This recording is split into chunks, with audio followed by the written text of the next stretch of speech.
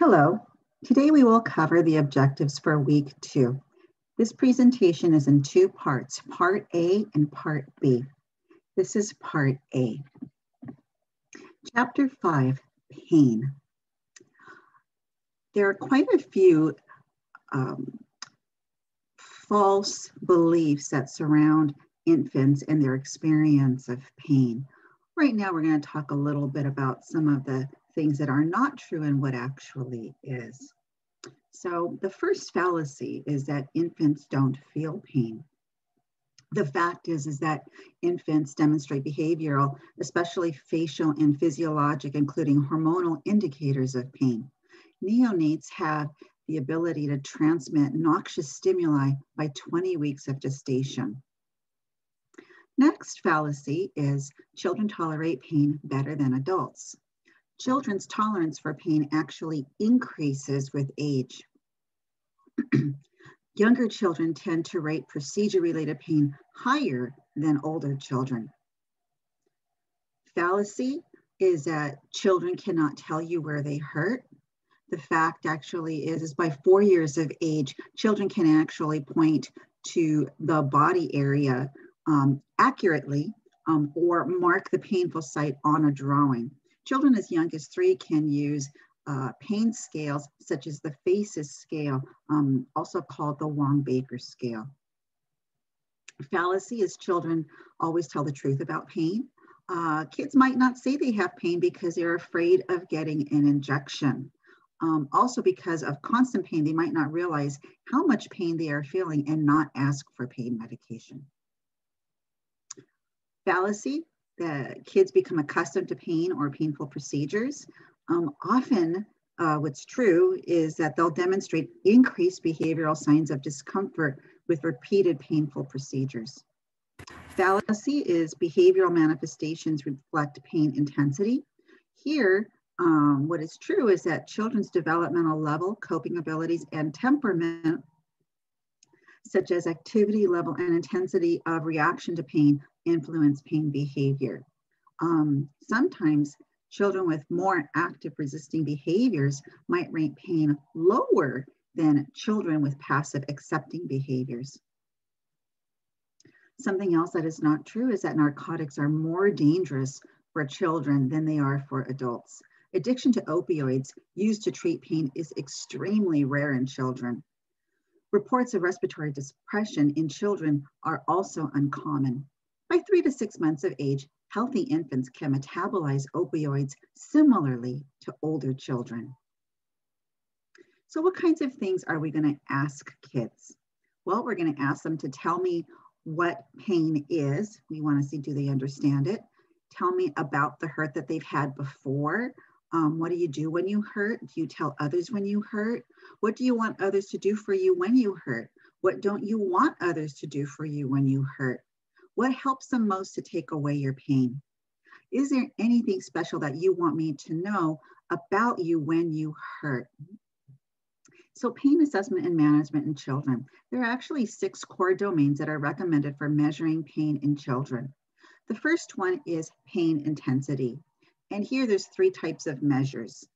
The first one is behavioral measures, and this is useful for measuring pain in infants and preverbal children who don't have the language skills to communicate that they are in pain, or when mental clouding and confusion limit a child's ability to communicate. Behavioral pain assessment may provide a more complete picture of the total pain experience when administered in conjunction with a subjective self-report measure. Physiologic measures are not able to distinguish between physical responses to pain and other forms of stress to the body. Physiologic parameters such as heart rate, respiratory rate, blood pressure, palmar sweating, cortisone levels, transcutaneous oxygen, vagal tone, and endorphin concentrations reflect a generalized and complex response to stress. They are not localized responses to pain, but they provide useful information about general distress levels of children experiencing pain. And 3 is the self-report of pain. The next domain is satisfaction with treatment. 3rd is symptoms and adverse events. 4th, physical recovery. 5 is emotional response. And 6 is economic scales. Let's take a look at some of the pain scales. The CRIES scale. This assesses, and it's the acronym for CRIES, crying, oxygen requirement, so it's really requirement for oxygen, which is why the R is next, increased vital signs, expression of the face, and sleep. An observer will provide a score of 0 to 2 for each of the parameters based on the changes from the baseline. The scale is useful for neonatal postoperative pain. This is often used between 32 weeks of gestation up until 6 months of age. Please feel free to look in your textbook for each of the exact components for each category.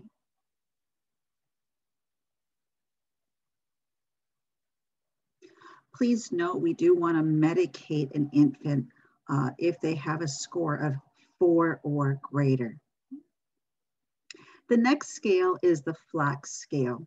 Here, it's good for ages 2 months to 7 years of age, and we are looking at the child's face, legs, activity, crying, and consolability.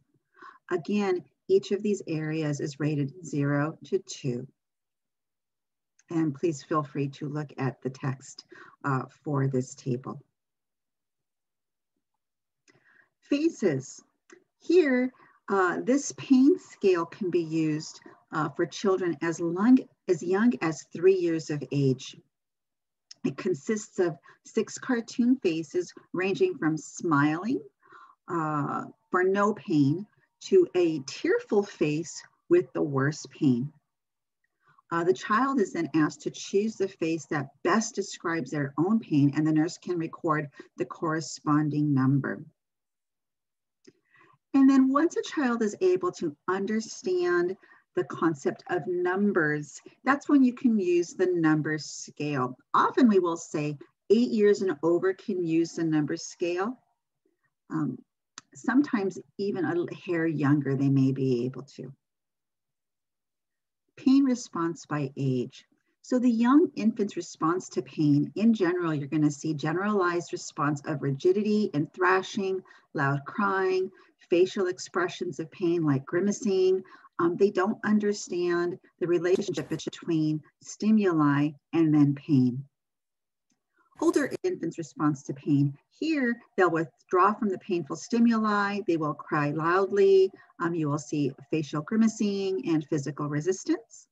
The young child's response to pain, loud crying and screaming, verbalizations of ow, it hurts, thrashing limbs.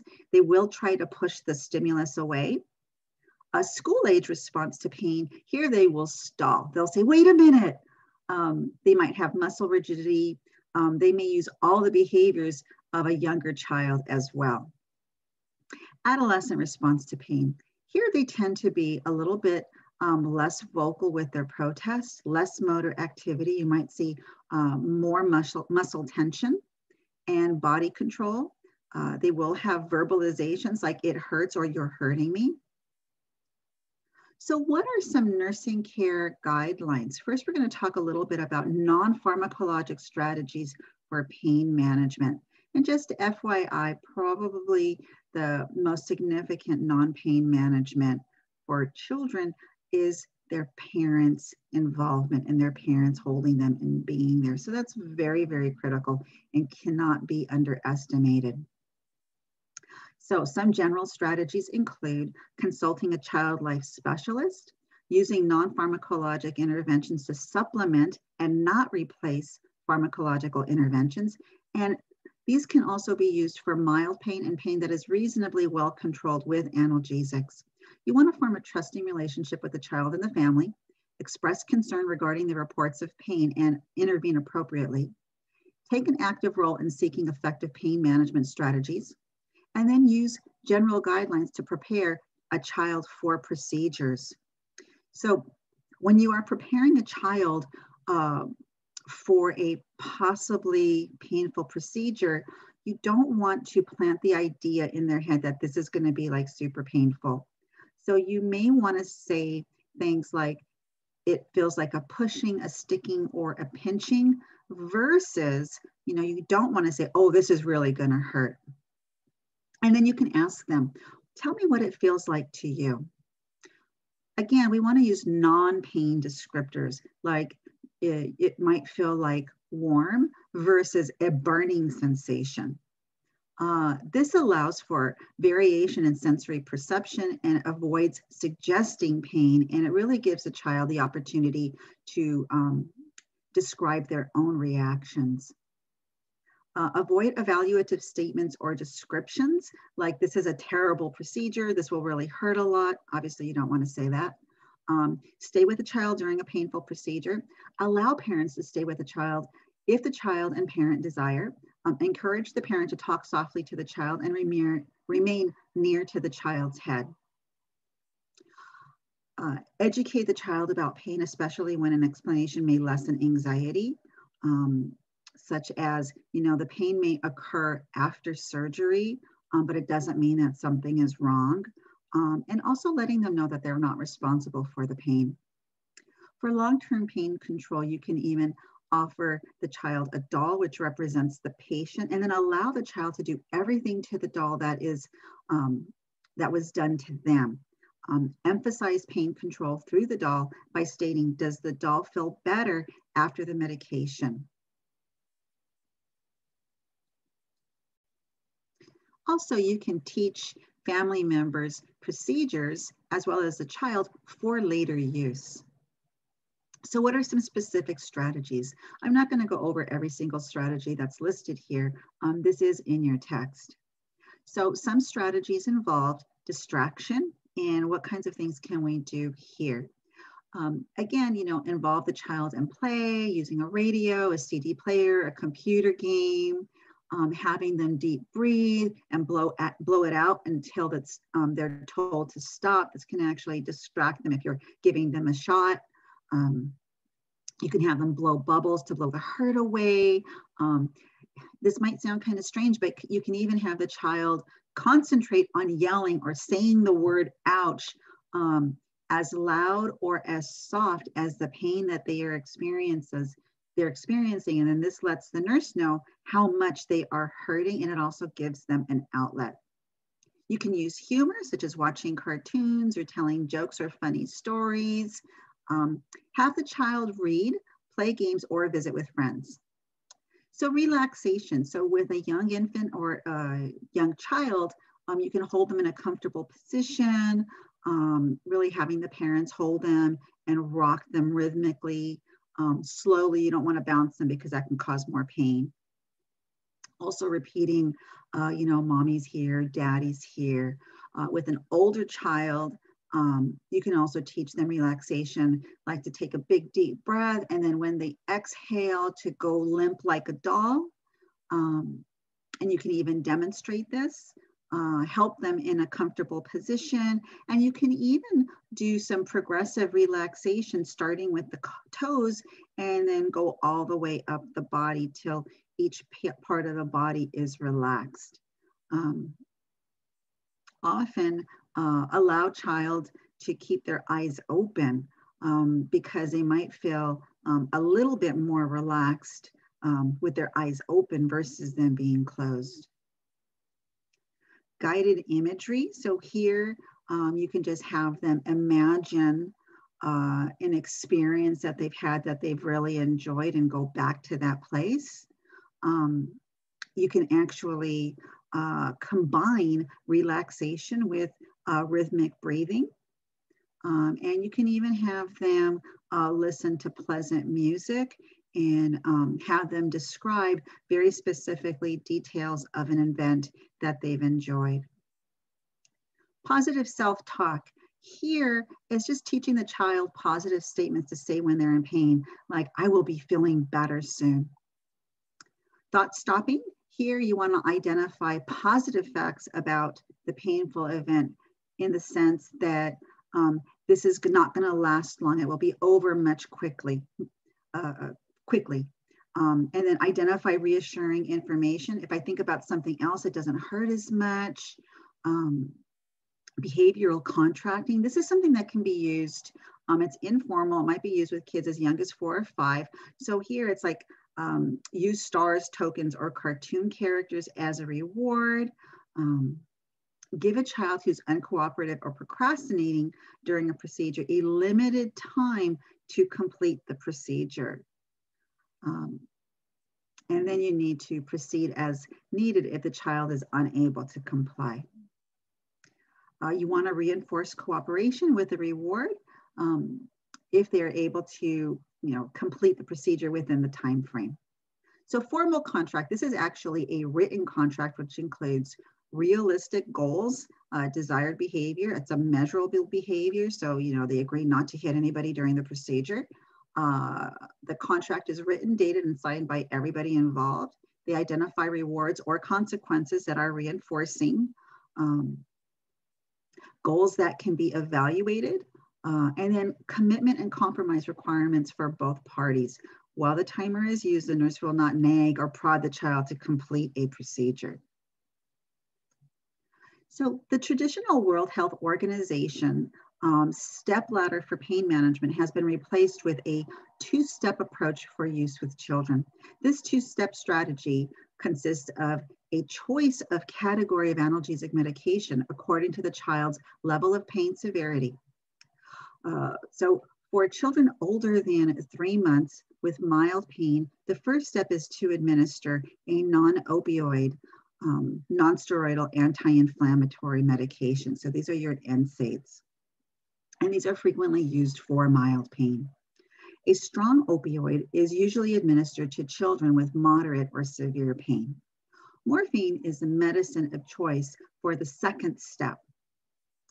Please remember, what is painful to an adult is painful to a child until proven otherwise.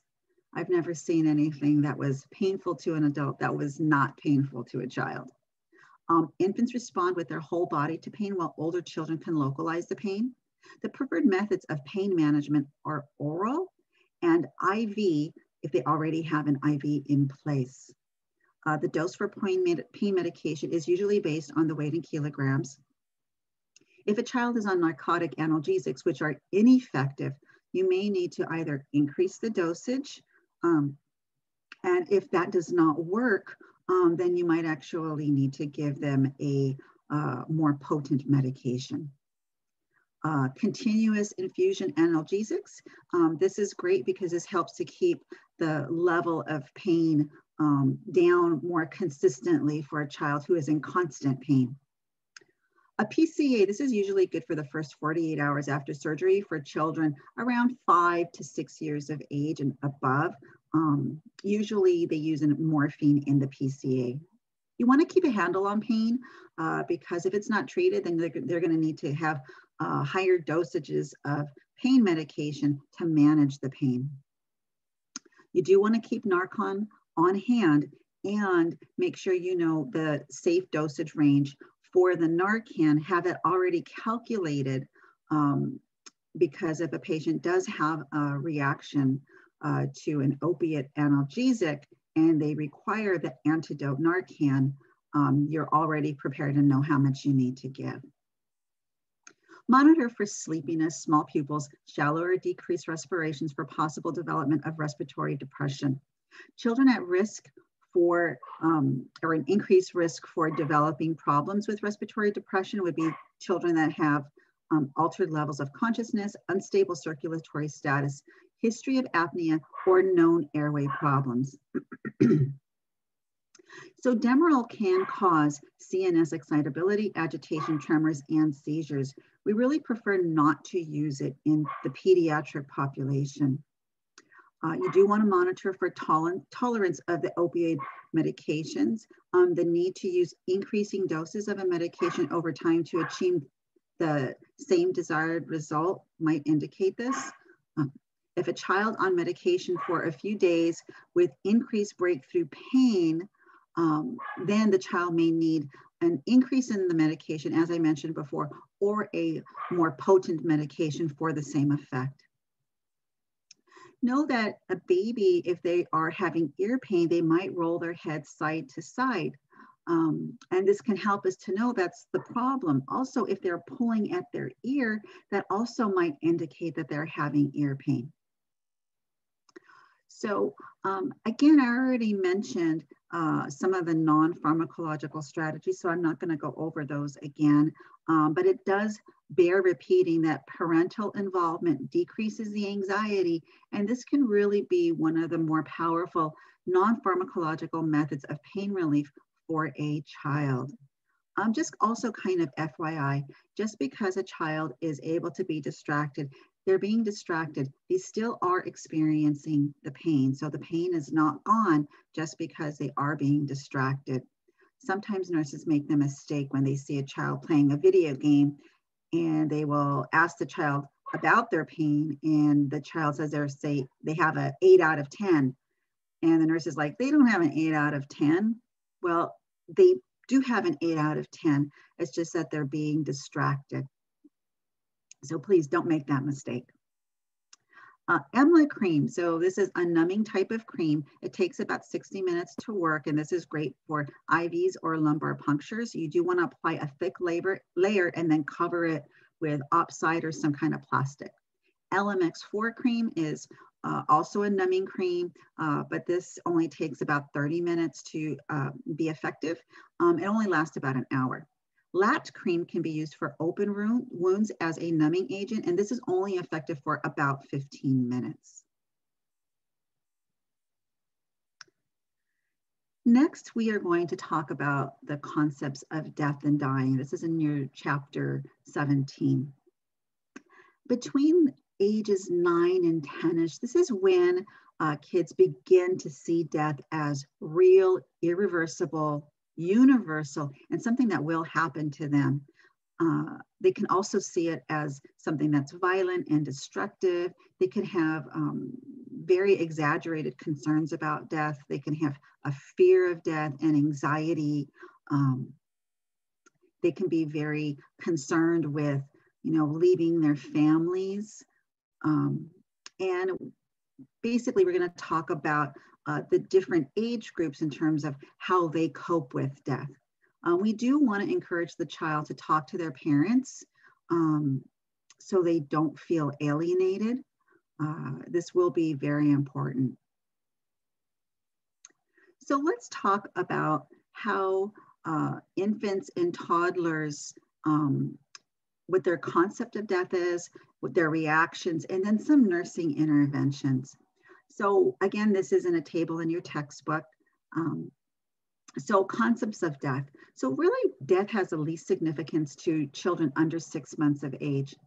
After the parent-child attachment and the development of trust is established, the loss, even if temporary, of a significant person can be profound. Prolonged separation during the first several years is thought to be more significant in terms of future physical, social, and emotional growth than at any subsequent age. Toddlers, on the other hand, they're very egocentric, and they can only think about events in terms of their own frame of reference.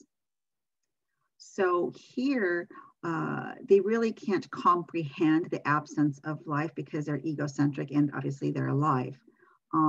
Instead, the issues here is more that they are affected by the changes to their life. So reactions to death.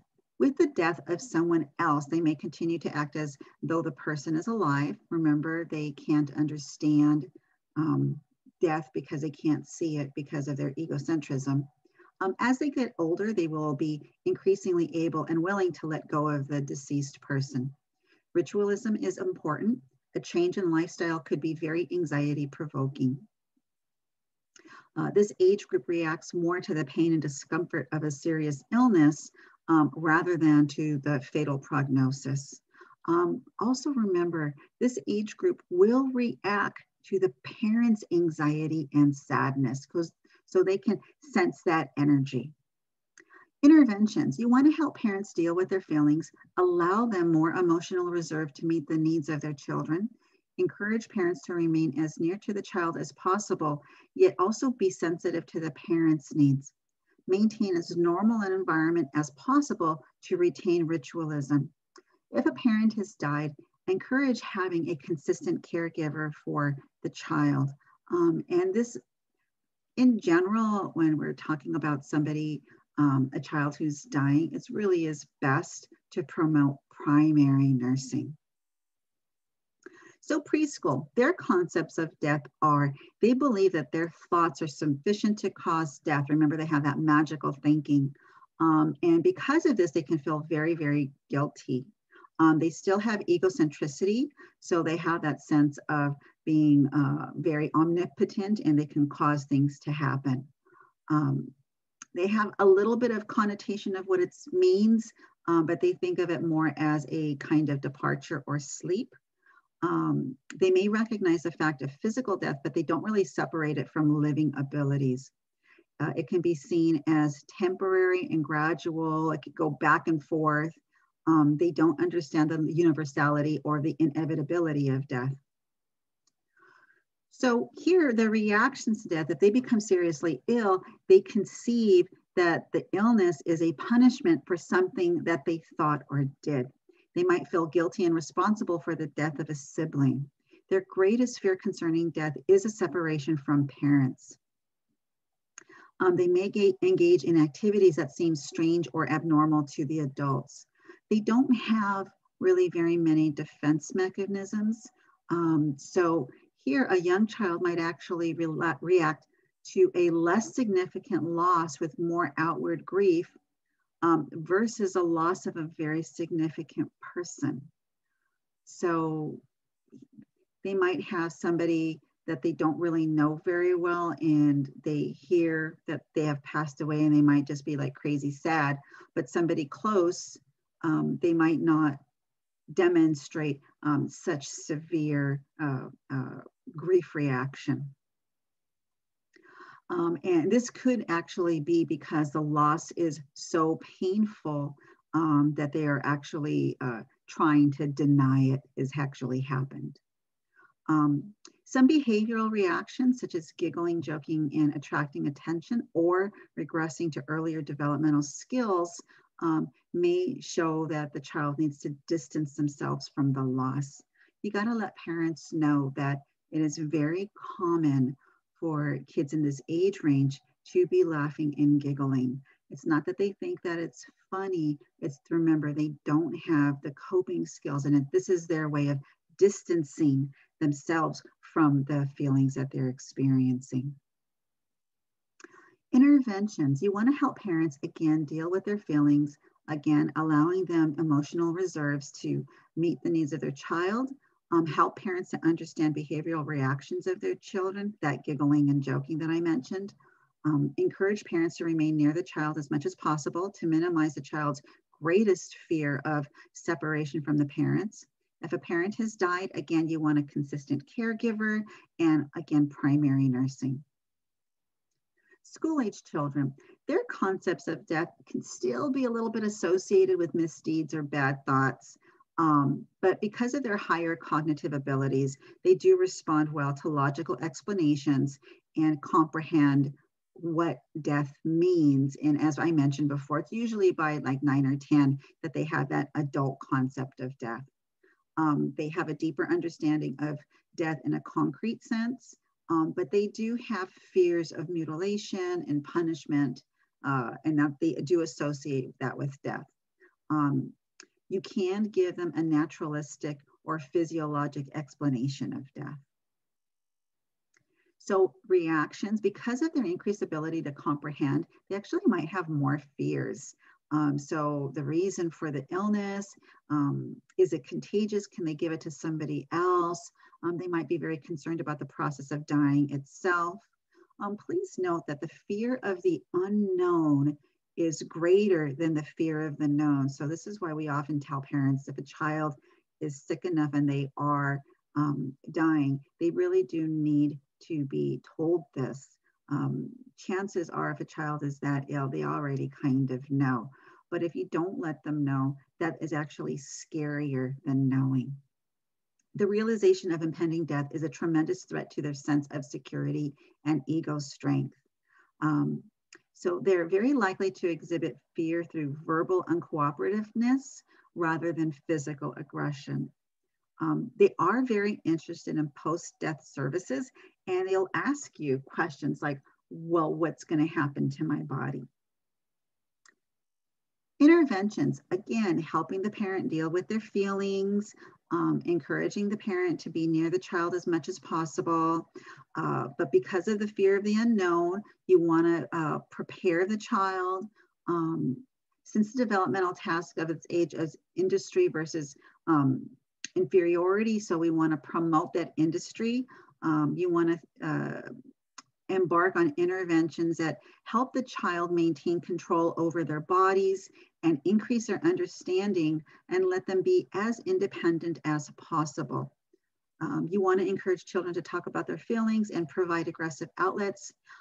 Encourage parents to honestly answer questions rather than avoiding or fabricating euphemisms, as I've mentioned before. Encourage parents to share their moments of sorrow with their children, and then provide preparation for post-death services. Adolescents, here they have a mature concept of death, so they understand what death is. They still might have a little bit of that magical thinking and might feel a little bit of guilt and shame related to that. They are likely to see deviations from accepted behavior as reasons for their illness. So reactions to death. So they are straddling between childhood and adulthood. This age group actually has the most difficulty in coping with death. They are least likely to accept death, especially if it's their own. They are much more concerned with what's happening right now versus the past, as well as the future. They might consider themselves alienated from their peers and unable to communicate with their parents for emotional support, and then they end up feeling very alone. Adolescents are very concerned with what's happening right now. So they might be more worried about how they look and their physical changes versus their prognosis. Because of their idealistic worldview, they may criticize funeral rites as barbaric, money-making, and unnecessary. So interventions here, again, helping the parents. You want to avoid alliances with either the parent or the child. So you want to prevent taking sides. Structure hospital admissions to allow for maximum self-control and independence. Answer adolescents' questions honestly. You want to treat them as a mature individual and respect their needs for privacy, solitude, and personal expression of emotions. Help the parents understand their child's reaction to death and dying, especially that concern for the present crisis, such as if they've lost their hair. That might be more of a concern to a teen. Remember, they've got that body image issue versus, possibly dying in the future. So in general, as a nurse, you want to facilitate interaction between the parent and the child. You want to provide an atmosphere for open communication. Find out, what does a child know? What do they think? What are they currently feeling? And then nurses can help children set limits on how much truth they can accept and cope with by asking questions. Things like, if the disease came back, do you want to know? Do you want others to tell you everything, even if the news isn't good? Or if someone were not getting better, or more directly, were dying, do you think he would want to know? You want to correct any misconceptions, like they may not understand what is wrong with them. So when you ask them, what do they think is wrong with them? And if they say something that's not correct, you want to correct them. What is their biggest concern? If the child is dying, be honest with them. Let them know that a cure is not possible, but you'd still want to give them hope. Let them know that they are going to be taken care of. Their pain will be controlled. They will be provided with emotional comfort. Let them know that they are important and their memory will live on in mind and spirit. We do believe hearing is the last sense to stop functioning before death, so we do encourage the family to talk to the patient. Common behaviors, they might hide their tears, they may try to take care of the parents, they might be doing bad in school or act out, they might complain of somatic complaints like headaches and stomach aches. Siblings, sadly, are the most neglected after a child's death. So we do want to pay attention to siblings as well.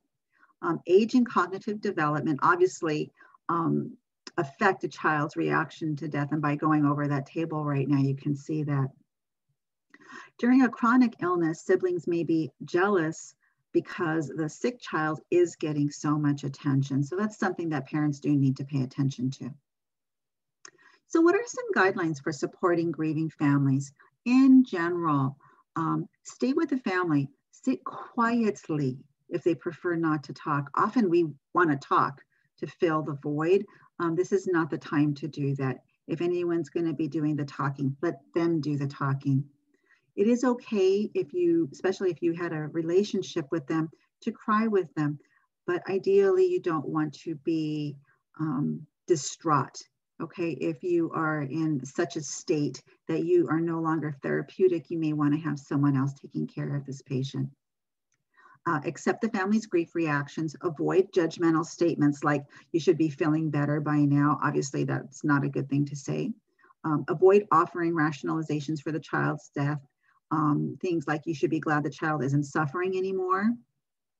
Also avoid artificial consolation. I know how you feel, or you're young enough to have another child.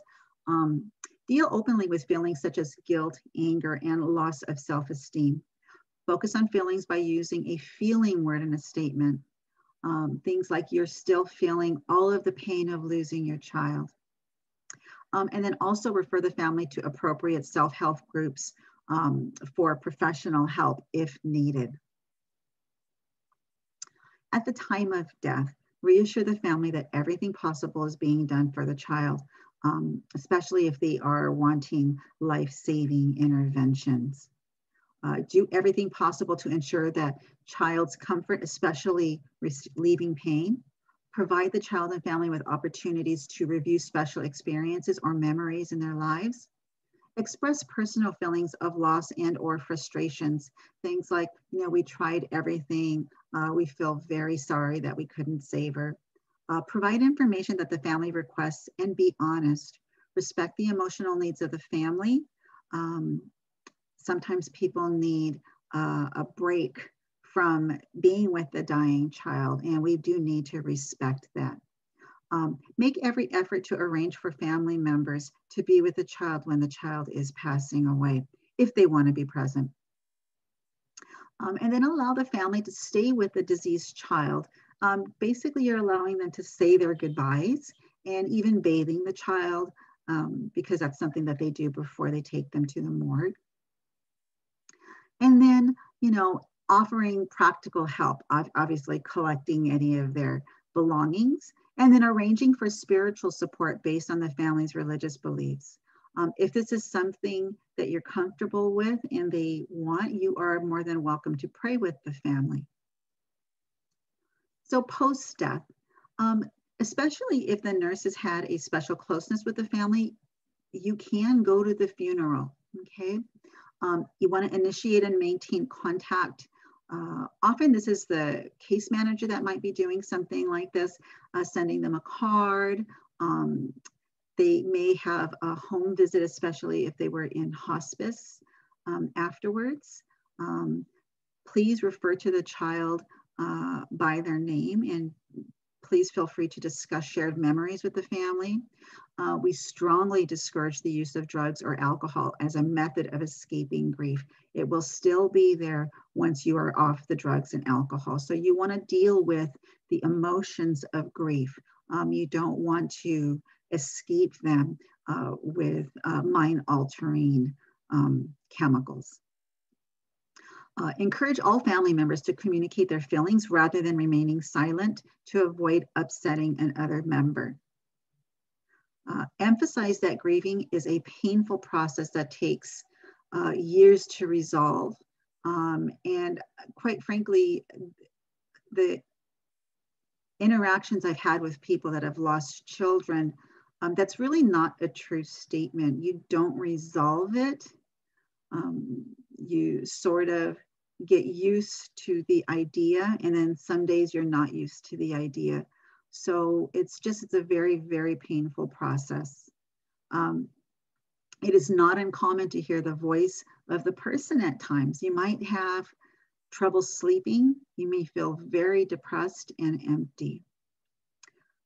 Next, in relation to coping with death and dying, I want to talk a little bit about palliative care and hospice because this all sort of goes together. Briefly, palliative care involves a multidisciplinary and interdisciplinary approach to the care of a child living with or dying from a chronic, complex, or potentially life-limiting condition. Need is what talks about or what initiates palliative care, not prognosis, unlike hospice where you're definitely usually in the last year of life. So need is the primary reason to consult with palliative care provider. So palliative care for children is the active total care of the child's body, mind, and spirit, and involves giving support to the family. It begins when the illness is diagnosed and continues regardless of whether the child receives treatment directed at the disease. Health providers must evaluate and alleviate the child's physical, psychological, and social distress. Effective palliative care requires a broad interprofessional approach that includes the family and makes use of the available community resources. It can be successfully implemented even if resources are limited. It can be provided in tertiary care facilities, community health centers, and even in the patient's home. Palliative care can be provided in tandem with curative and life-prolonging treatments. And that's the difference between hospice. Hospice, that's not typically the case. They're not looking at life-prolonging treatments. So hospice is a community health organization that specializes in the care of the dying patient by combining the hospice philosophy with the principles of palliative care. So they can be interwoven. Family members are usually the principal caregivers and are supported by a team of professional and volunteer staff. The priority of care is comfort. The child's physical, psychosocial, and spiritual needs are also considered. Pain and symptom control are primary concerns. No extraordinary efforts are used to attempt a cure or prolong life. So again, you can see how this is different versus palliative care. The family needs are considered as important as of those of the patient. Hospice is concerned with the family's post-death adjustment as well. So families could be involved with hospice for, a year or longer after the person has passed away. All right. Next, we're going to talk about the effects of an illness and hospitalization on children and their families. And this is chapter 19. So a child's response to illness and hospitalization. So let's take a look first at the infant. So about 6 months of age, infants can be aware that they're separated from their parents. They can identify their primary caregiver, which is typically their mom or dad. They become anxious with strangers if the parents are not there. So separation anxiety can occur when the parents aren't present. So what can we do as a nurse? Really, that family-centered care is we want to ideally have at least one parent stay with the infant and even doing as many of the ADLs as possible. Allow rooming in if the hospital has this available. Most pediatric hospitals allow one parent to stay with the child at all times, so they can even stay overnight. And you ideally want to maintain a consistent nurse for the infant. So there are 3 stages of separation anxiety. So this is something that we can see in your infants as well as your young children. So the first phase is the phase of protest. And this is observed behavior during the later infancy. Here you can see the child crying, screaming, searching for their parent with their eyes. They will cling to the parent. They will avoid and reject contact with strangers. Additional behaviors that you might see during toddlerhood would be things like them telling the stranger to go away. They might physically attack the stranger. They'll try to escape to go find the parent. They'll physically try to force the parent to stay. And know that these behaviors can actually last from hours to days. Protests such as crying may be continuous, and it might only stop when they become physically exhausted. Know that the approach of a stranger, so obviously this could be a care provider, like a nurse, can precipitate protest activities.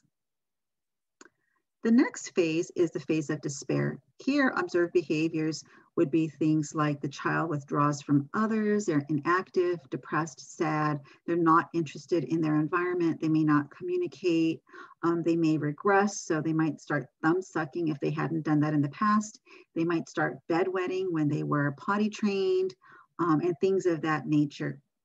The behaviors can last for a variable length of time. The child's physical condition may actually deteriorate because they may stop eating or not drink or not physically move.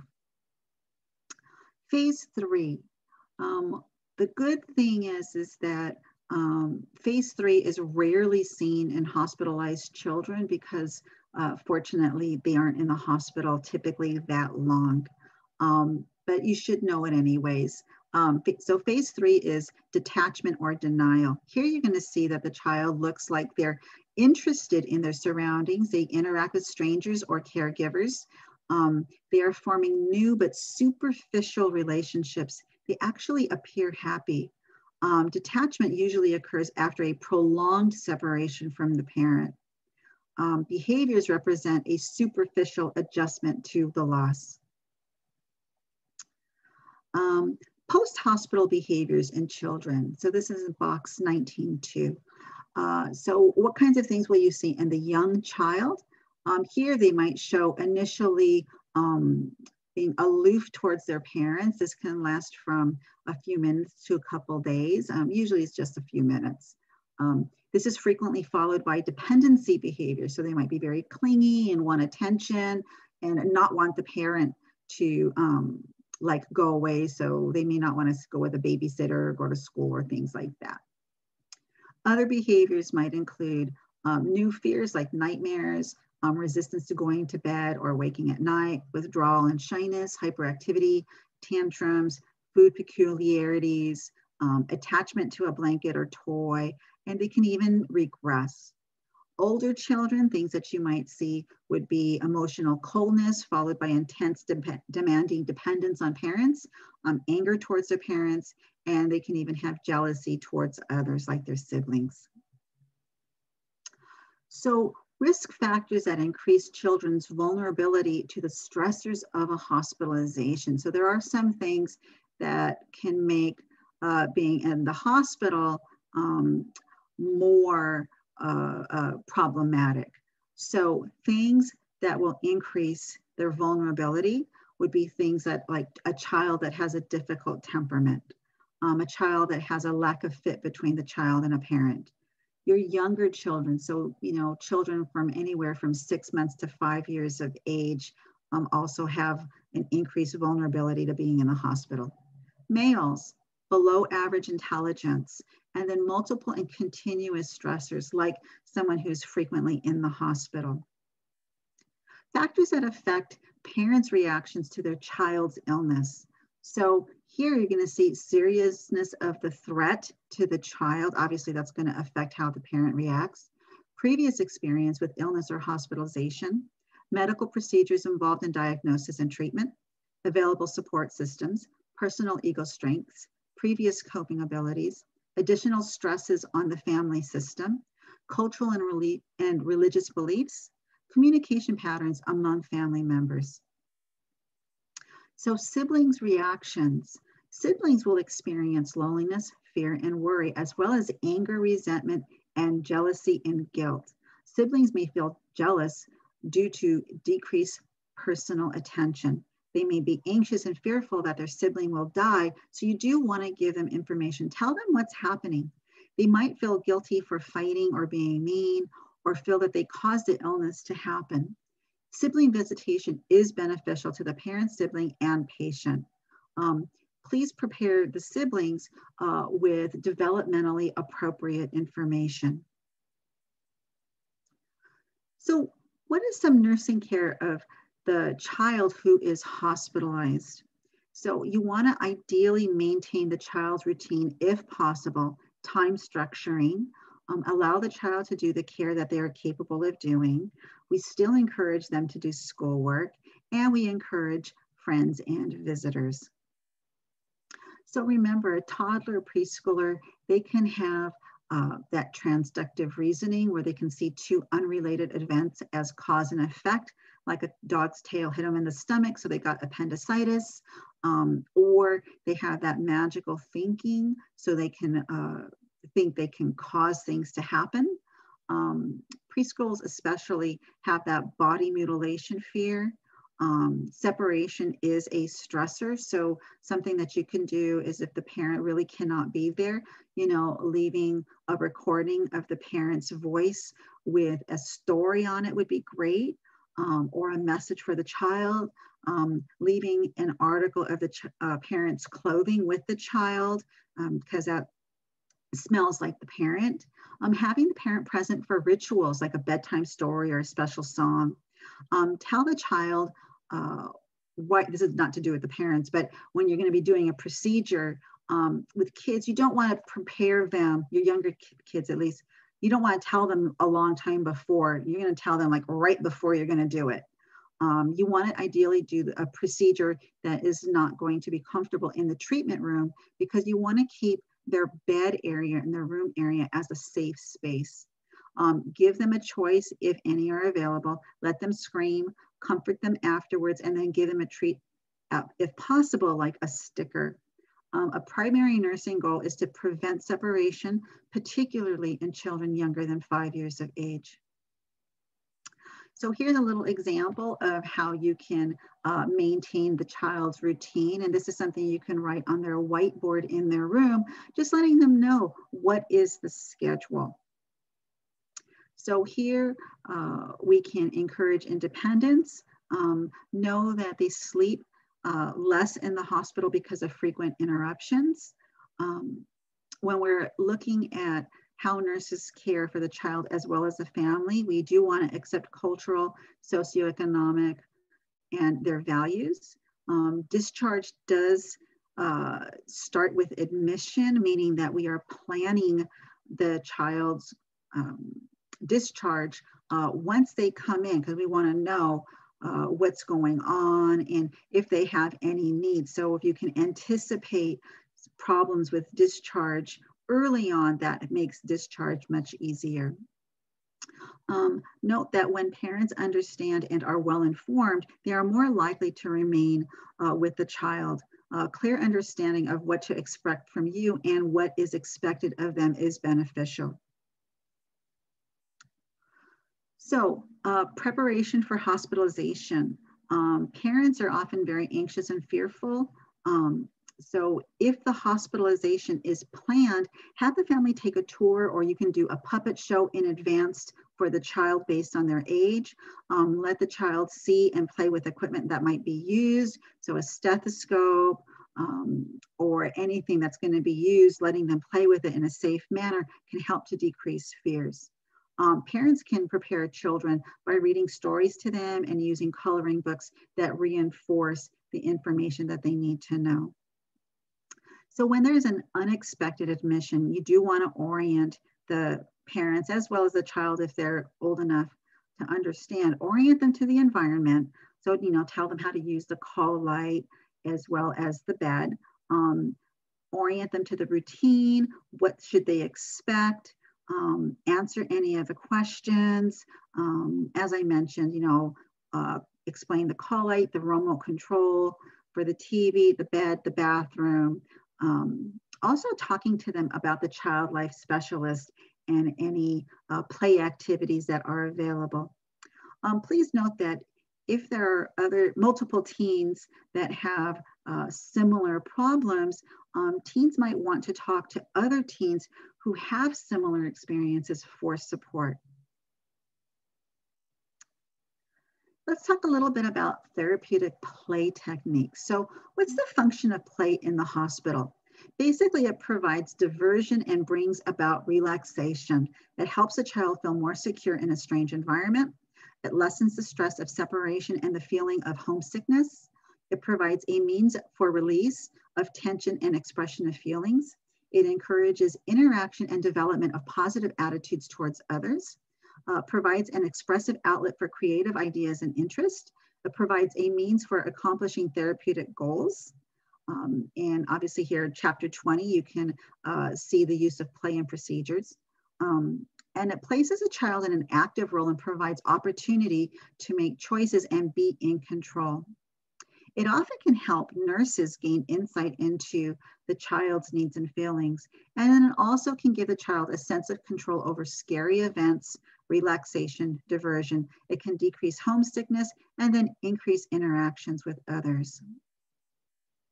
So stories, here you can have a child tell a story about an important experience that they've had. The caregiver can make up a story explaining the illness and hospitalization, including emotions that they might feel. Dramatic play is a well-organized technique for emotional release. This allows the child to reenact frightening or puzzling hospital experiences. You can also provide dolls and equipment for play sessions, again, making sure that they are going to be safe. So toddlers, they can have that separation and stranger anxiety in the hospital. You want to approach them slowly to decrease that stranger anxiety. It is best if the parents are there. You know, playing peekaboo for the idea of object permanence, read stories. A doll can be used to express feelings by recreating a stressful procedure.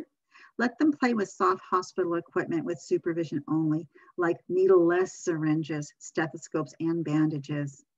Also let them play with home toys like pool toys or blocks. Often the child life specialist has an array of toys appropriate for a wide variety of ages. Preschoolers, dolls can be used to have the child talk about their fantasies, fears of mutilation and harm. Let them play with safe hospital equipment as well. Crayons, coloring books, recorded stories, and Play-Doh and magnetic boards are also useful. School age. So play therapy, especially in your older school age, really is less important. Know that they might regress. Dolls can be used to discuss cause and treatment of illness in the younger school age child. They may want to keep stuff used on them to tell their friends. Remember, your school age kids enjoy collecting things. Play should promote self-mastery like games, books, crafts, CDs, computers. And as I mentioned, they do like to collect things. So they may want to collect stuff that they've played with or they've colored in the hospital. Adolescents. So here they need recreation versus play. So what are we going to do here? Maybe allowing them to call their friends, let them come visit, have a video night or a pizza night on the unit, letting them visit with other teens on the unit. You want to give them options in their care and recreation to allow for independence. So how can we maximize the potential benefits of hospitalization and really let the parents and kids be aware of what are the potential benefits? So know that they can foster parental and child relationships, that the benefits of hospitalization can provide educational opportunities, promote self-mastery, provide socialization, recovery from illness, of course, increased coping, mastering of stress and feelings of being competent in coping, and new socialization experiences. So we really do want to encourage parents to participate. Preventing or minimizing separation is a key nursing goal with the child who is hospitalized, but maintaining parent-child contact is also beneficial for the family. We do want to facilitate the parents' active participation in their child's care. Chapter 20. This is the pediatric variations of nursing interventions. Much of this will be covered in skills lab, So I'm not going to be going over each individual skill, but you are responsible for knowing that for the exam. So we're just going to highlight some of the content in this chapter, but please remember you are responsible for all of the content in chapter 20. So first, let's talk about legal and ethical issues. Informed consent. I know this is a repeat, but it bears repeating. This is something that you were taught in other classes. So the doctor needs to obtain the informed consent legally, but the nurse may witness and respond to questions. The doctor needs to explain, what is the treatment? What are the benefits and risks? What are alternative treatments? And what happens if they have no treatment? Components of informed consent is you are a legal competent adult. Please note there are some exceptions to that. You need to receive the necessary information to make the decision, is what we just discussed. And you need to voluntarily make a decision without force or coercion. So children under 18 may give informed consent in some very particular circumstances. So if they are the minor parent of a child, such as a 15-year-old gives birth to a child, then obviously they can consent for that child. They can also consent for their reproductive care. If they are an emancipated minor, so they are under the age of 18, not under the parent's control, maybe they are in the military at 17 because their parents signed, so they are now considered an emancipated minor. If they are married, living independently, or it was legally granted by a judge. So there is something called a mature minor. In the state of California, it's actually age 12. I believe your textbook says 14 to 18, but California, it is a little bit younger. And this is where they can seek care regarding their reproductive care, mental health, or substance abuse without parental consent. There is something called assent, and this is a child 7 or older should be given information and questions answered. And we want them to ideally voluntarily to agree to participate in the treatment. Although this is not a legal requirement, it is considered an ethical one. So let's take a look at child's rights versus parents' rights. In general, parents rule unless the parent's choice does not allow for life-saving treatment for a child, like Jehovah's Witness. If the child requires a blood transfusion due to an emergency, they may get a court order. Conflict of interest, like child abuse. The parents are incapacitated, so there's an emergency, there's a car accident, emergency care can be provided without consent. Parents have what we call like a durable power of attorney. They describe what can be done. They make decisions regarding do not resuscitate, advance directives in terms of how to handle the remains of the child, whether or not they want to donate organs for transplantation. So they would talk with the One Legacy people in terms of donating their organs for somebody else to use. Kids, they don't sign advance directives because they're obviously not a legal adult. Just kind of FYI, ideally we do not interview or examine teens 100% of the time with the parents in the room. We do want to have some time alone with the teens so we can talk to them, and so they will be open and forthright with everything that we want to assess. Know that they do have a right to confidentiality to a point. Inform the team that there are some exceptions to that confidentiality, like thoughts of homicide or suicide or abuse or anything that's illegal. Like if they are raped, obviously that's something that has to be reported to the police, or if somebody is shot or stabbed, that can't be kept confidential. So for teens 12 and over, we do use something called a HADS assessment, and ideally we do that HADS assessment with the child alone. So they will talk about their home, education activities. The D is the diet, drugs, depression. S is safety, their sexuality, and suicide. So what are some general guidelines for preparing children for procedures? So we want to first figure out, what exactly is going to be done, and then what is the parents and child's understanding, and then figure out what are we going to teach and how are we going to teach them based on their developmental age and what do they currently know. You can incorporate the parents into the teaching process, and then even inform the parents of what their role is during the procedure. So if they're going to be present, you can have them standing near the head or in the child's line of vision, talking softly to the child. Although you want to prepare everybody, you also want to avoid issues with information overload. Use concrete terms, and visual aids can be very beneficial. Let them know only one body part, or let them know what body part will be involved and that no other body part is involved if that's the case. Know that sometimes they can be a little bit confused in the sense that if a child, let's say they're having a tonsillectomy, they might think that they can no longer swallow. So let them know that just because they have their tonsil out, they can still talk, they can still swallow, and that the body part that's associated with that function has not changed, if that's the case. You want to avoid phrases that have two meanings, clarify all unfamiliar words, allow the child, excuse me, allow the child to practice procedures that will require cooperation.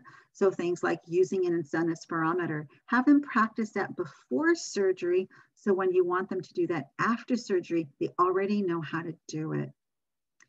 When discussing procedures that might be uncomfortable, what you're going to want to do is let them know that things feel differently to others. Then you can also let the child know that, as I mentioned, things feel differently to others, and then you can have them describe to you how it felt for them. Stress the positive benefits of the procedure, like if they had tonsils removed, guess what? Once your tonsils are gone, you're not going to have as many sore throats. So let them know how what's happening to them is going to benefit them in the future. So next, we're going to talk about how to prepare kids specific for procedures based on their age group. So note that components that have the little star next to it, those apply to people of, or children of any age, okay? Obviously, the first one, it says infant, and it says attachment to infant, involve parents in procedure if desired. So that's not just for the infant, that's for all kids. So other things that we want to take a look at, again, keeping that parent in the infant's line of vision. If they're not able to be with the infant, having a familiar object with the infant, like a stuffed toy, would be beneficial. So they can experience stranger anxiety. So what can we do for that? Have the usual caregivers perform or assist with the procedure. Don't have a bunch of strangers entering the room during the procedure. This is why sometimes when students ask, can I go into the room to see?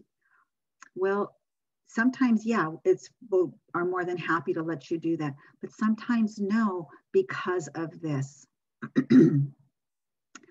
Sensory motor phase of learning. So here we can use that for soothing measures like stroking the skin, talking softly, giving a pacifier, using analgesics to control discomfort, cuddle and hug after a stressful procedure, and then again, encouraging the parent to comfort the child. Increase muscular control. So here, older infants might resist, so make sure that you restrain them adequately and then keep harmful objects out of their reach. They can have memory for past experiences. So your older infants, they might see something that caused them pain in the past. So as soon as they see that object, that they're going to cry. So this is why you'll often see nurses walking into a patient room with if they're going to be giving a shot, the shot behind their backs. That way they can't see it. So next, we're going to say keeping frightening objects out of view. Perform painful procedures in a separate room, not in the crib. Like I said before, you use a treatment room. Use non-intrusive procedures whenever possible, like an axillary temp or oral temperature. And then again, imitating the gestures that you want the child to do. So if you want them to open their mouth, then you open your mouth too. So the toddler, you're going to use some of the same approaches as for the infant, as well as, remember, the toddler has that egocentric thought. So you want to explain procedures in relation to what they will see, hear, taste, smell, and feel. Let them know that if you need them to lie still, you want to tell them what you want them to do. Also tell them it's okay to cry. That's perfectly fine. Know that the child could try to run away. You want to use firm and direct approach. We ignore temper tantrums, just like we tell parents to do that as well. We try to use distraction techniques. And again, really restraining adequately. If you need to do something that the child needs to be restrained, you need enough people to keep the child still, because that prevents the child from being injured, as well as the healthcare providers. Animism, again, keeping frightening objects out of view really as long as possible. Limited language skills, so you want to communicate using behaviors. Use a few simple terms that are familiar to the child. Give one directions at a time. So you want to tell them lie down. Don't tell them 4 different things at once, because they won't be able to follow those instructions. Use small replicas of equipment to let the child play with. And again, using play, demonstrate on a doll, but you don't want to use a child's favorite doll. And then you want to prepare parents separately, because the child could misinterpret things that you're saying. They do have a limited concept of time, so you want to prepare the child really, like I said, immediately before the procedure. Keep teaching sessions short, no longer than 5 or 10 minutes. Have everything prepared before involving the child. You also want to have extra equipment nearby. So if you need to do a Foley catheter insertion, make sure you've got 2, because that way, if something happens, you're not like running away to go get more stuff. Also let the child know when the procedure is completed. Striving for independence, again, allow choices whenever possible, but obviously the child might be very resistant. So here, also allowing a child to participate in care and help whenever possible. So you can ask them to hold something in place, right? But make sure that they are going to be able to do that.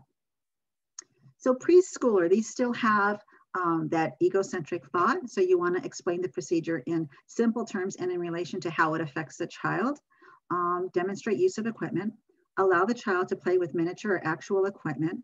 Encourage playing out the experience on a doll both before and after the procedure to clarify any misconceptions. Again, use neutral words. We don't really like to use the word shot, but you can say, we're going to put some medicine underneath your skin, right? Doesn't that sound much nicer? You wouldn't want to use the word anesthesia. They don't know what that is, but we can say they're going to be in a special kind of sleep. So their language skills are increasing. So again, you can use verbal explanations, but you don't want to overestimate what the child understands. And we do want to encourage the child to verbalize ideas and feelings. Concept of time and frustration tolerance is still limited. So the teaching sessions can be, maybe a little bit longer, so 10 to 15 minutes. And it's perfectly fine to divide information into more than one session. Remember, they can think that their illness and hospitalization is a punishment. So you need to explain why each procedure is performed, even though that child will have a hard time understanding that medicine or procedures can make them feel better. You still want to let them know that. They also don't understand how medicine can taste awful and make them feel better at the same time. You can ask the child what they're thinking or feeling uh, in terms of why a procedure is being performed, and let them know that they did nothing wrong, that they are not being punished because of everything that we are having to do. It's necessary treatment. So animism, again, you want to keep equipment out of sight except when it's being shown to or used on the child. They do fear that bodily harm, intrusion, body mutilation. So you want to point out on a drawing or a doll or the child where the procedure is going to be performed and let them know that no other body part will be involved. Again, using non-intrusive procedures, applying an adhesive bandage over a puncture site, because they do believe you stuck a needle inside them, that their blood can all fall out. So again, we're helping to maintain their body integrity by putting a Band-Aid on. Please note that anything that involves genitals will provoke anxiety. Let kids wear their underwear. Also explain any unfamiliar situations, especially lights or noises. Striving for initiative. Here you want to involve the child in the care whenever, so like holding equipment or helping to remove a dressing, especially like the tape, sometimes that can hurt a little bit. So allowing them to do it can really give them a little bit of a sense of control. Give choices whenever possible, but avoid excessive delays. And then you want to praise the child for helping and attempting to cooperate. You never want to shame the child for a lack of cooperation. School age. So here, obviously, they have an increase in language skills and they're interested in acquiring knowledge. So here you can explain procedures using the correct terminology, explain the reason for the procedure using simple diagrams of anatomy and physiology, explain function and operation of equipment in concrete terms, allow the child to manipulate the equipment. You can use a doll or another person as a model to practice using the equipment whenever possible. Note that a doll might seem kind of childish for the older school age child, so that's fine for younger school age. And then allow time before and after a procedure for any kind of questions or discussions. Because of their improved concept of time, teaching sessions can be a little bit longer, maybe 20 minutes, and you can prepare them in advance of the procedure, whereas previously you wanted to do it like immediately before. You want to gain their cooperation, let them know what you want them to do, and give them methods of coping and how to stay in control of themselves. So that could be deep breathing, relaxing, counting. Strive for industry is something that they're doing at this point in their development. So you want to give them some responsibility for simple tasks, like maybe collecting specimens or letting them know we need to collect their urine. So make sure that every time that they go to the bathroom that they put the urine receptacle device in the toilet for the females, and the males please to void in the urinal. Include the child in decision making, the time of day to perform a procedure or a preferred site if there's choices. Encourage active participation. Develop relationships with peers. So you might be able to prepare 2 or more children for the same procedure at the same time, or encourage one to help prepare another person. And then provide privacy from peers during procedures to maintain their self-esteem. Adolescents. Here, they're developing that abstract reasoning. So here you can supplement explanations with reasons why procedures are necessary or beneficial. You can also talk about long-term consequences of procedures and realize that adolescents may fear death, disability, or other potential risks. You want to encourage questioning regarding any fears, options, or alternatives of care. They're very conscious of their appearance, so please provide privacy. Discuss how the procedure might affect their appearance, like they might have a scar, and what can be done to minimize it. And then emphasize any physical benefits of the procedure. They are concerned more with the present than the future, so realize that immediate effects of a procedure are more important than future benefits. striving for independence. So here you want to involve them in decision-making and planning, impose as few restrictions as possible, suggest methods of maintaining control, accept regression to a more childish method of coping, and then realize that adolescents may have difficulty in accepting new authority figures and may resist complying with procedures. Lastly, developing peer relationships and group identity as part of their development. So here, remember, they are very, very important. And you can do really is allow adolescents to talk with other adolescents who have had the same procedures. So when we were talking about the benefits of play before in a hospitalized child, they referenced a box in chapter 20. So here is that box, play activities for specific procedures. So for fluid intake, what can we do to encourage that? Well, here, making ice pops using the child's favorite juice. Cut gelatin into fun shapes. Make a game out of taking a sip when turning a page of a book or in games such as Simon Says. Use small medicine cups or decorate the cup. Cold water with food coloring or a powdered drink mix. Have a tea party. Pour at a small table. Cut straws in half and place in a small container because it's much easier for the child to suck using a shorter straw. Maybe use a crazy straw. Make a progress poster and give rewards for drinking at predetermined quantity. Deep breathing. So what can we do here? Blowing bubbles with a bubble blower. Blow bubbles with a straw. No soap because we don't want them to drink the soap. Blowing a pinwheel, feather, whistle, harmonica, a balloon, but remember if the balloon pops, we're going to take that away because we don't want anybody choking, or a party blower. They can practice a band instrument, having a blowing contest using balloons, cotton balls. You can see how far they can blow them across the table, feathers, marbles, ping pong balls. So there's a lot of things that you can blow on a tabletop, and you can have a goal line and see who can get it, make it a game and make it go, see who can go over that goal line first.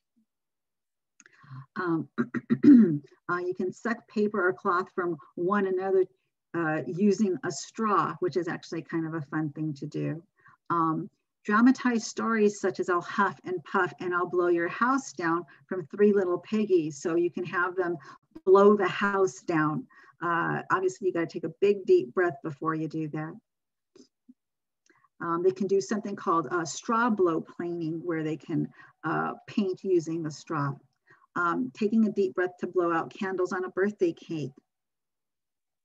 Range of motion and use of extremities. So here you can have them throwing beanbags at a fixed or movable target, throw a wadded up paper into a wastebasket, touch or kick balloons or balls if that's possible.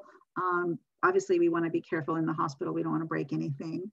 You can play tickle toes. So you can just like tickle their little toes and have them wiggle their toes on request. Playing Simon Says. You can play pretend, and so you can imitate a bird flying. You can have a tricycle or wheelchair races in a safe area. So some hospitals actually have areas where they're able to do that. And that's obviously great for range of motion. Playing kickball, obviously if they have an area where that's safe to do so, or throwing a ball with a soft foam ball. So again, so things don't break. They have different kinds of climbing walls, so some hospitals have those. You can just even do like a very general range of motion exercises, and you just want to make it fun. Some hospitals have swimming. Again, if they have an IV, then that's going to be something that you're going to be making sure that we keep that out of the water or protect it from water. Video games or pinball, here that encourages fine motor movement. Playing hide and seek, so they can walk around their room and hide, so that can get everything moving. Playing with Play-Doh can actually help with the fine motor movements.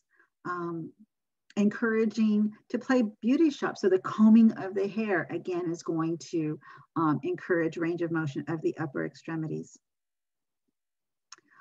They have things like marbles, and they can play with that. And that again is really that fine finger movement.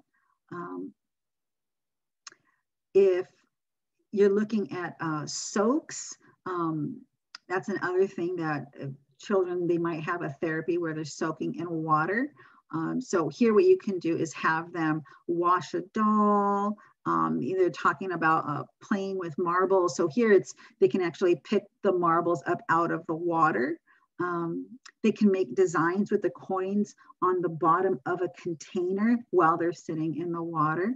You can read to the child during water. You can play a game, you can play checkers. If they need a sitz bath, so that means they're sitting on water, and often it may be whirling. You can give them something to listen to.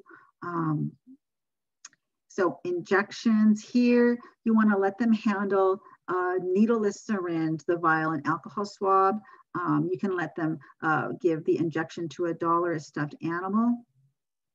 You can draw a magic circle around the area before the injection. And then afterwards, you can even draw a smiley face, but don't draw on the puncture site. If you know they're gonna get a lot of injections, you might make a progress poster, and they get a reward after however many injections that they get. And when you're giving the injection, have the child look away and take a big deep breath and then count to 15 super fast. And that often can distract them. So ambulation, giving them something to push. So a toddler, a push-pull toy. A school-age child can have a wagon or a doll in a stroller or a wheelchair. An adolescent, giving them a decorated IV stand. Have a parade on the unit.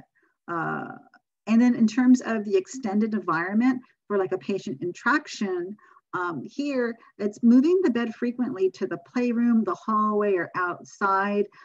They might not be able to get out of the bed, but you can move them so they can experience other areas and not just be stuck in their room. So just kind of a little FYI, small objects such as marbles and coins, as well as gloves and balloons, are unsafe for young children because of possible aspiration. So anything that is small enough to be put in a toilet hole, the toilet paper cardboard, you do not want to give that to a child really 3 to 4 or under, okay, because they can choke on that. Also, latex products carry the risk of allergic reactions. So we're going to talk about children with spina bifida that do have a high risk of developing latex allergies. So you want to avoid anything with latex, especially with children that have spina bifida. Lastly, we're going to talk about some pediatric procedures. Here, personal hygiene, it's really dependent on the child's age and development. You want to teach them about appropriate self-care, safety, no electronic equipment near the water. Daily health habits should be typically like what they do at home. Let the parents participate, get everything that they need, make sure that the child's not going to slip in the bathtub. Often this can be accomplished by maybe putting like a little towel at the bottom. Make sure that they're brushing their teeth. Oral care is often neglected. Hair care often is also neglected. So if it needs to be washed, if it was tingled, you can put some kind of lubricant in it first and then calm it and then wash it. So safety, if the side rail is down or the isolette is opened, your hand must be on the child at all times. Parents also need to do the same thing. It is absolutely critical that we keep the child safe and we don't want them to fall out of their cribs. Restraints. So here we want to use the least amount to be effective. They've got mummy restraints, which basically allow for treatment of the head, neck, and chest. You also can do a modified mummy restraint where you can leave one arm out. Elbow restraints are good for preventing a child from scratching their face, or if they've had facial plastic surgery, eye patches, or scalp veins. So elbow restraints are really common with children that have cleft lip or cleft palate procedures. Jacket restraints, you want to keep a child in a wheelchair or a high chair, or to keep them supine. That might be when you see something like that. Arm and leg restraints, it's usually used to immobilize one or more extremity, again, to help prevent them from disrupting care. Feeding techniques, just FYI, the feeding, when you're using a feeding tube, if you're going to insert a nasogastric tube, typically the measurement for children is the nose to the earlobe to halfway between the xiphoid process and the umbilicus. So it's a little bit further than an adult. Okay, so that's a little bit of a difference. Positioning them on the right side can help facilitate the digestion. And if a child is being bottle fed, please keep them upright or use a bent bottle, because this helps to decrease gas. Intake and output. For children in diapers, what you're going to do is you're going to weigh a clean diaper first. You're going to put the clean diaper on the scale, and then you're going to zero the scale. So if the diaper is on the scale, you press 0, and when the scale says 0, you take the clean diaper off, and then you put the dirty diaper on, and then the number will come up, and then that's how many milliliters that the diaper weighs. Or if it's stool, that's the number of grams that it weighs. If you need to apply a urine collection bag, on females especially, it's going to be very important that you, obviously you want to wash the area, dry the area very well. And on little girls, you're going to apply the urine bag to the perineum first and then go up. So as I mentioned before, please review the entire chapter 20 regarding the differences in children care. Okay, this concludes the presentation for week 2, part A. So please be sure to watch the part B presentation. Thank you and have a nice day.